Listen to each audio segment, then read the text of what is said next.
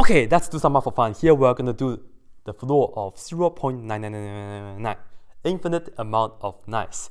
First of all, we have to know that this right here represents a limit, the limit of the sequence starting 0.9 and then 0.99 and then 0.999 and so on.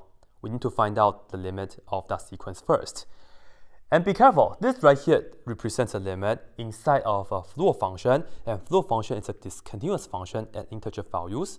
So we cannot just change the order of limit and the function whenever we want. We have to do it carefully. And because the way that this is written, we have to do this inside out. So let's get going. First, I will keep the floor function, and let me just write this down right here in the limit form. It's the limit. And we can write it as n goes to infinity. So this is just one to write it. I'll just write the easy way.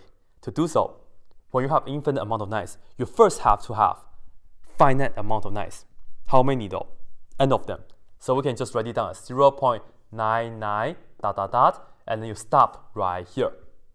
And you are going to indicate you have n nines like this.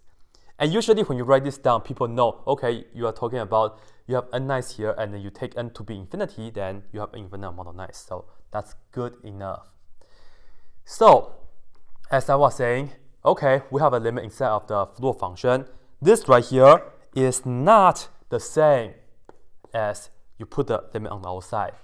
This is not the same as the limit as n goes to infinity of the floor of 0.99 ... even though you have n right here. No. You are doing the limit first inside of the floor function, and then you are going to figure out the answer, and then you do the floor function. This right here is you do the floor functions first and then do the limit. They are two different things. And because it was written like that, so it's the first interpretation. So to do that, let's go ahead and finish it. This is just the limit. This is not a limit, so this is just the floor. This side. Anyway, this right here, the limit to that is famously equal to 1. So I'll just put on 1 right here. And the floor of 1 is equal to 1. So we are done. The answer to that is 1.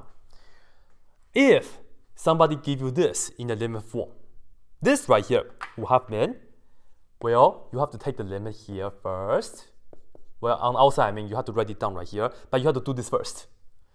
But when you have finite amount of nines after the decimal point, and you take the floor of that, you get 0. So all this right here, it's 0. And in here, you end up with 0. But as I said, originally the question was written this way, so this would be the answer.